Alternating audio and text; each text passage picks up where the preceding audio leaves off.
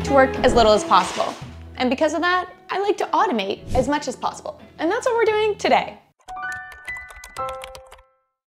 We are going to be building with Python a Python expense tracker. And this is a great way if you are someone who wants to keep track of your expenses, you know, remain diligent, make that profit. I don't know, save your money. And why are we doing this with Python? Well, for one, it gives you complete control over how you want to track your expenses. We will go through building an application with Python to track them, but then from there, you can take this project and really customize it further to further automate your life. Automating by automating, you get the point. Not to mention, Python is one of the most widely used programming languages. I mean, from data science, machine learning, web development, the list goes on. So this is something that even if you are not a developer, understanding Python and how it works, even at a very basic level, will really help you stand out in your career. I know so many people who are both on the technical side, but now even on the non-technical side, or traditionally on the non-technical side, who are learning Python for that exact reason. All right, let's get building. Well, actually, wait, we're not filming here. We're not building here. We're gonna go build in the dining room because it's a higher level table for us. All right, now let's go.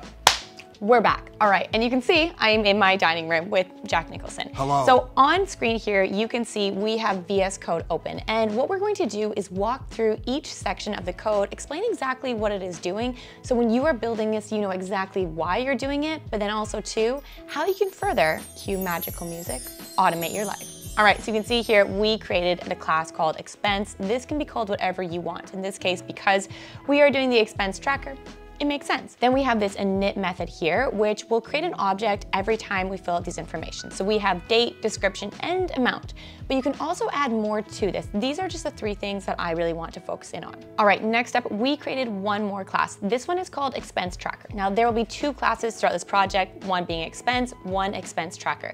Expense tracker, as I'm sure you can guess by seeing this empty array here, is going to collect the list of expenses, whereas expense will be the individual expense. All right, so you can see I added some extra things in here as well. We now have add expense, remove expense, and view expenses. And these are the 3 options we are going to prompt ourselves in the terminal when we are going through adding in our expenses. So first with add expense, it's pretty self-explanatory. We will pass in expense. And then for remove expense, this is more interesting. So we will check to see if the expense exists based on the index. And if it does exist and we want to delete it, we can use del for delete. And this is a built-in statement that we can use with Python. It's very self-explanatory. I feel like with everything in Python, or for the most part anyways, a lot of it is so self-explanatory, or it feels like you're dealing with natural language, meaning it's English language, or it's just really easy to read and to build things with, which is why we love Python. So if the index does exist, we can print remove expense, or expense removed successfully. Otherwise, we will print invalid expense index. Can't speak today. Okay, next up here, you can see we have view expenses, and this will display a list of the expenses when we choose this option, which is my favorite because it's a really good way to calculate what I spent in a day, which by the way, it adds up faster than you realize, which is terrifying. All right, for view expenses, you can see here, we are checking to ensure that first an expense does exist based on the index. So if it is equal to 0, there'll be no expenses found. But we got expenses. We are expensive.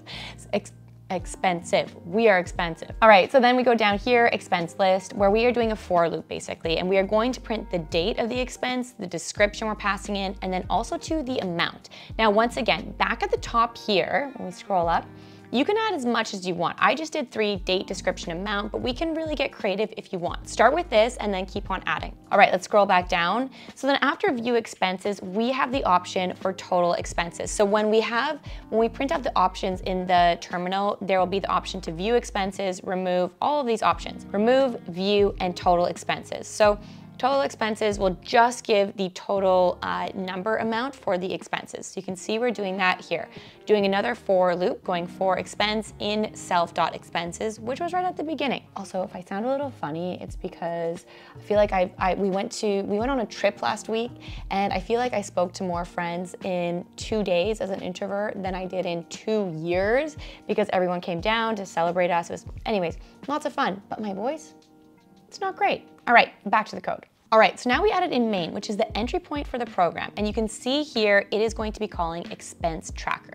Now this is really cool. This example is of course for expenses, but you can really take this logic and apply it to so many different things within Python. It's a really great way to understand the fundamentals, the basics. I don't know why I always do this in fundamentals, but you get the point. So here, while true, we are going to do the option for add expense, remove, view, and total. Now, as you remember, scrolling up a little bit, this is where we added in this class expense tracker, the options to do this. So this is now just printing the options for the user, which is you or me. So you can see here, entering your choice, 1 to 5. This is just any text you want. Then we go into ifs and else ifs. So if the choice is number 1, which is add expense, you can see here, enter in the date. I wanted something to add in the date because I feel like oftentimes I wanted to do view expenses by date, seeing what days I spent, how much money, the total amount of money. Then if it's number 2, you can also remove the expense. Number 3 is view, and then 4 is total expense, which we will be using quite a bit as well. This is so fun. It's honestly, this is done in 67 lines of code, which is pretty incredible. I'll link down below the files for this. I'll upload them to GitHub so you can also start building with it. But once again, as I mentioned, this code you can take and really personalize and make your own as well. But it's a great way to automate your life in the sense of being able to track those expenses.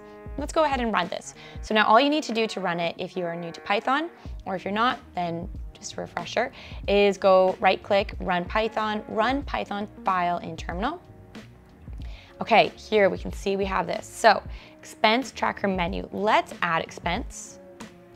The date is April 18th, 04. You're actually seeing this the next day. I'm filming this today, posting it tomorrow. That is called efficiency or last minute. I don't know what you want to call it. Okay, description. What did we spend today, Mugs? Oh, he's napping now. He doesn't care. Did we get dog treats? We actually did get dog treats yesterday, but we'll pretend it was today, just for this example. The amount, he is an expensive dog. I think we spent like $80 on dog treats because it was for him and Harry. Okay, so you can see here, expense has been added successfully. So let's go ahead and view expenses. Nice. Okay, so I also put in earlier while I was testing this for groceries, which was $10, and then also to dog treats. So it's kind of cool. You can see, you can imagine like the dates as you keep on going, the list will keep on growing. It's so handy, honestly. Now let's go into view total expenses. So number 4, $90. Isn't that so cool? Now let's try remove expense. Enter the expense index to remove. This I think we could improve. So the index for this one would be, let's remove number 2.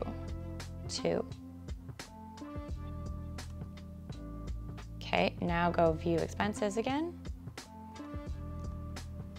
And now it's just groceries. It's pretty cool. I know it's a simple project, but it's a great way, A, something very useful that you can use to automate, and B, it's also very useful to learn the basics of Python. As I mentioned, even if you're not someone who is a developer, I mean, if you are, it's great too. I mean, even if you are a developer, it's great to continue to build upon that logic. I've been a developer for 7+ years, and I still feel like I'm constantly learning, especially if you're not using a programming language often, then you come back to it. It's fun just to tinker and build these projects that have real world impact that you can actually use and build upon, but also too, they're fun, like they make it enjoyable. As I mentioned, I linked the code down below, the GitHub repository for it. Go build, let me know what you want to automate next. This was automating, but I feel like we could take it to the next level, maybe by prompting, to enter on automation, an automated notification. Okay, now my brain's getting going.